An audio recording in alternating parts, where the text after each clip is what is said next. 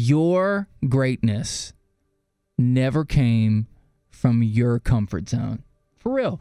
I'm going to tell you how I know that for sure, Joy, because I never thought I would do Christian radio ever. I worked in mainstream broadcasting my entire career, and it was very uncomfortable for me to imagine myself doing what we're doing right now. Yeah, I know it was a big leap for you to say, I'm going to talk about my faith. Like, I get to do this, and it's incredible. So, truly, greatness came from something that was really uncomfortable for me.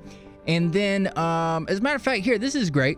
I didn't even know if I wanted to work here. And one day, right after my second daughter was born, I, on a whim, asked my wife, would it be okay if I drove to this place called WayFM? It was like 4 hours away from where I lived at the time. And I just wanted to say a prayer to see if this is really what God wanted me to do. And so I did that. I drove 4 hours, and I sat outside of this building, and I said a prayer, and I felt like I was supposed to come here. And I recently did that again. And this time I had my wife and my kids. I had my brother with me at the same time. And I don't know why, but for some reason, God's like, hey, it's time to do that again. Yeah. And I'm going to do something that's like super uncomfortable. And I am going to pursue something else. Yeah. And that's hard for me because he's my best buddy. You know that. He's walked through so much in the last couple of years, and we have so much fun every day, but I'm so excited if God's moving you on to something, then I know he's going to bless that like he blessed this. You know, some of the titles in my life that I'm most proud of are as follow.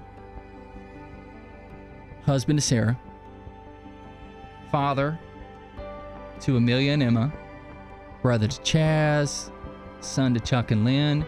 And probably the biggest accomplishment from the past couple of years is to add to that list of titles and to now say, I can say friend to Joy. Really? Yeah. I didn't know you were going to say that. Yeah. That's so kind. So. Because you know I don't like a lot of people. Yeah. No, it's gonna be hard to not have him with us every day, but we still get to enjoy music and share life, and we're grateful you've shared life with us. If I have ever had the opportunity to even affect your day in a really minor way, that's all. That's everything.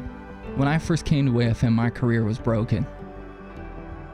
And you fixed it. Isn't that cool? You fixed it. And I would never ask for anything in return, but if I did, I would just say that you would just show so much grace to whoever the next person is sitting in this chair. And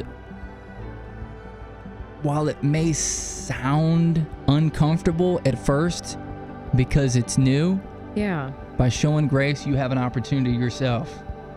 Because remember, your greatness never came from your comfort zone.